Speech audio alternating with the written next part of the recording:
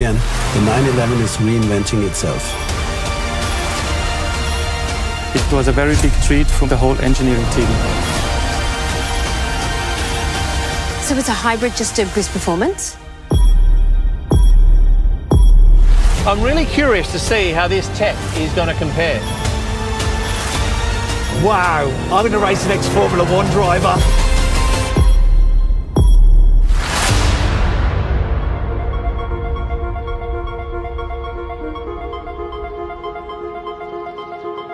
Welcome to the world premiere of the new Porsche 911 in Stuttgart. Since its birth, the Porsche 911 has caused a sensation by reinventing itself and repeatedly setting new standards for sports cars with technical innovations, but at the same time, remain true to itself.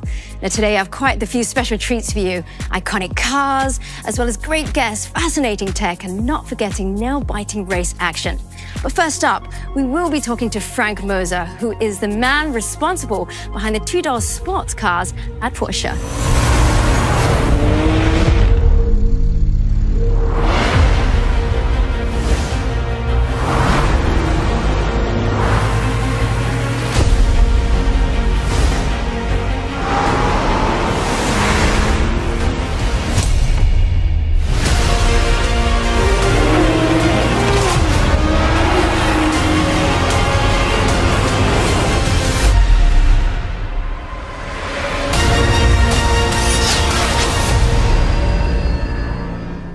Frank, the 911, the icon of the brand. How big of a challenge was it for you to take it to the next level? It's always a huge challenge because we need to bridge the gap between shaping the future of the 911 and maintaining as much as possible of the unique DNA. Personally, I'm very excited to see what you've done. Here it is, the new 911 Carrera Cabriolet.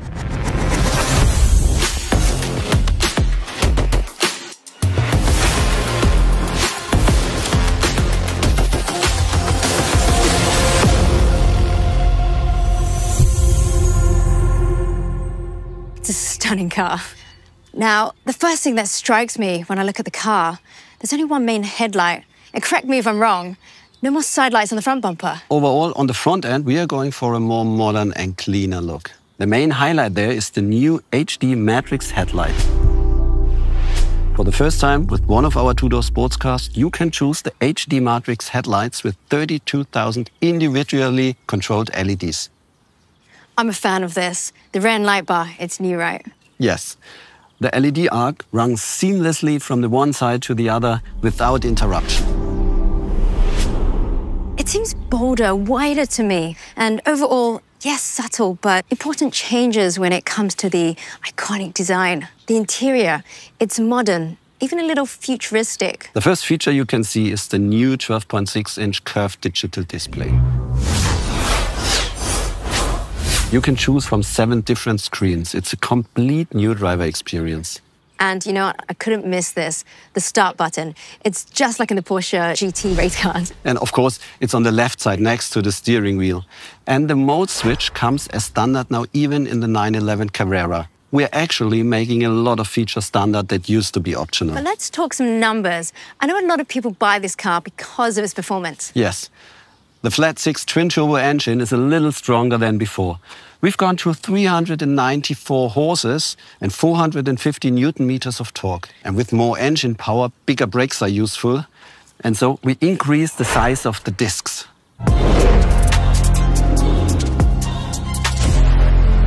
The 911 Carrera Cabriolet, it's an absolute highlight. New technologies have continuously defined the milestones of this iconic sports car. Well, today we're going to add another technological masterpiece to this impressive lineup. These cars embody technological innovations. It seemed controversial at the time, but really, looking back, it proved the foresight of Porsche engineering. Tell us more. This is where the 911 story begins. Back in the 60s. Instead of further developing the 356, Porsche decided to construct a completely new car. An innovation with 130 horsepower. Incredible power for the time. Well, that's creating an icon to be, right? I mean, this really set the bar for sports cars and their performance levels.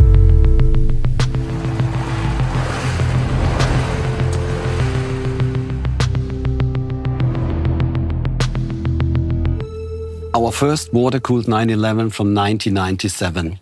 This technology allowed for a more efficient cooling, and Porsche was able to meet higher emission standards. This car has at least 300 horsepower. And for some, going water-cooled, it was blasphemous, wasn't it?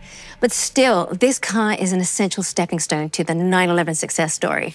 Absolutely. Anything we do is driven by the desire to deliver in terms of performance. And now it's time to add another milestone.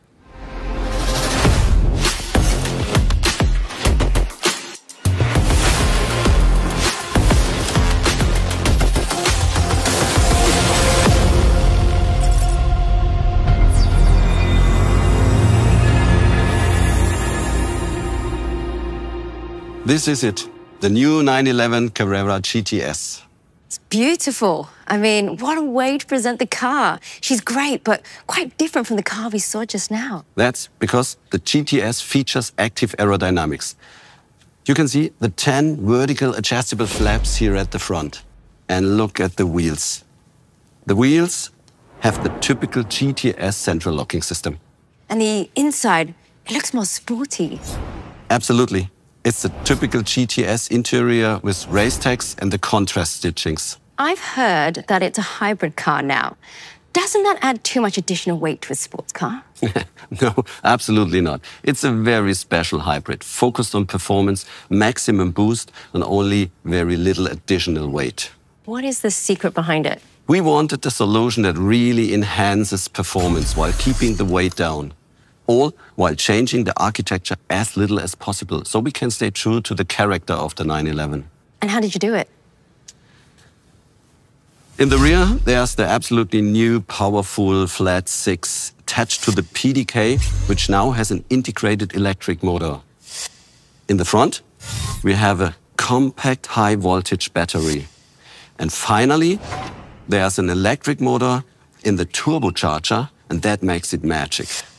So the hybrid system's not meant to extend the range of driving, but to boost performance. So what's the power output of the whole system? The 911 Carrera GTS has a whopping 541 horsepower, 61 horsepower more than the previous car.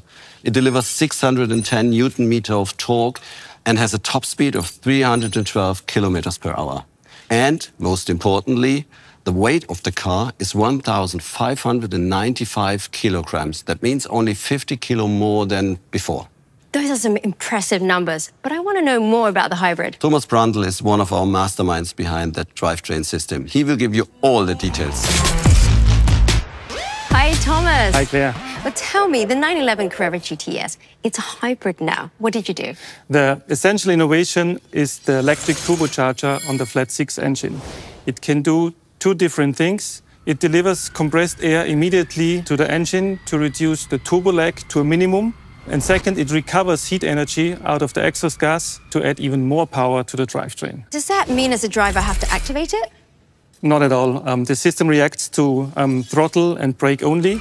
You can visualize it like a puzzle with the flat 6 engine and the electric turbocharger, the e-motor in the PDK, and the high-performance battery in the front. When the control units put the piece together, what you get is a very exciting drive.